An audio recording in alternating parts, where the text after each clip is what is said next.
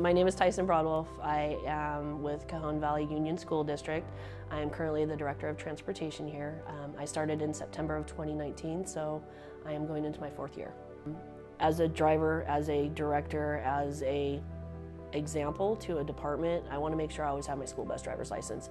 That's really important for my group of people to see that I can do the job that they do and I'm willing to do the job that they do.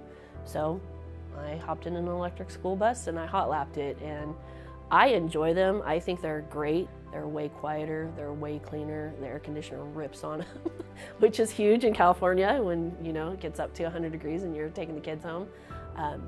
So yeah, that was my first experience with the electric school buses, was just get in there and do the work.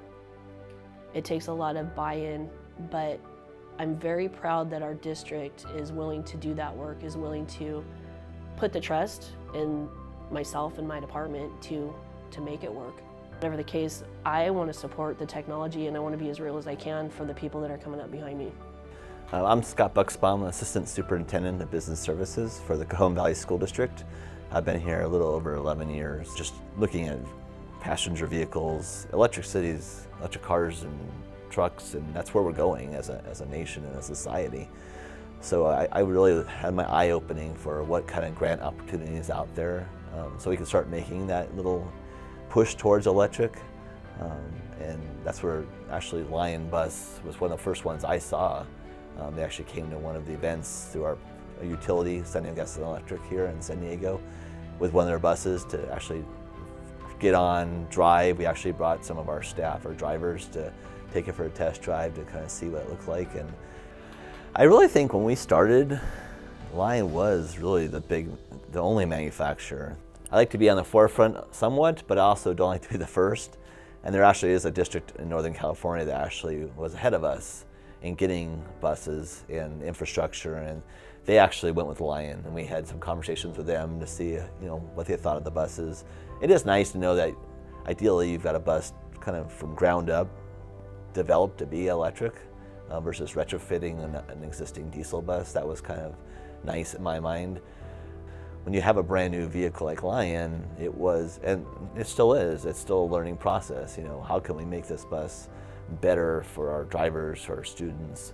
Like I said, we've been very pleased with the service, and as each new generation comes out from Lion, I think they improve. The batteries are improving, and taking feedback from the end users of what can be improved.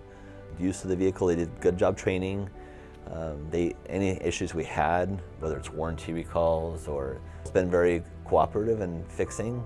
When we see techs down here, there is no service station in San Diego County yet, and that's, I think, as more of the Lion vehicles become available, that will be something they'll hopefully look at. There's just so many less moving parts on an electric vehicle that, from a mechanic standpoint, the ability for them to handle maintenance will be much easier.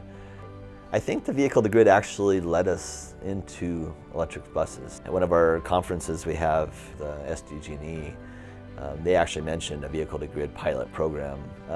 It involved all the infrastructure, and we actually have 6, under the pilot program, 6 vehicle to grid charging stations. But we really need the vehicles to make the pilot work. So we got approval from the state to do a 6th bus pilot.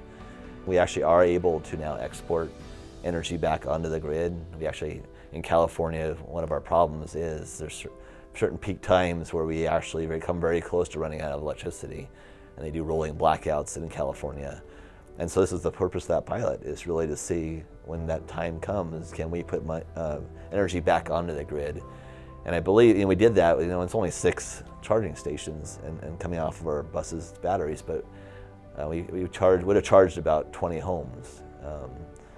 So that's the power we put back on the grid. So everybody's happy with that. That's what you can see that growing, I think.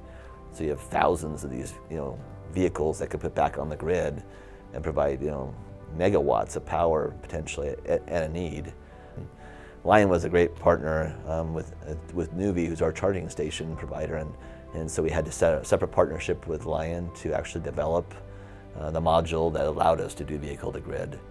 I'm building it out now so that as the vehicles come down the road, all my infrastructure is in, and we're ready to go.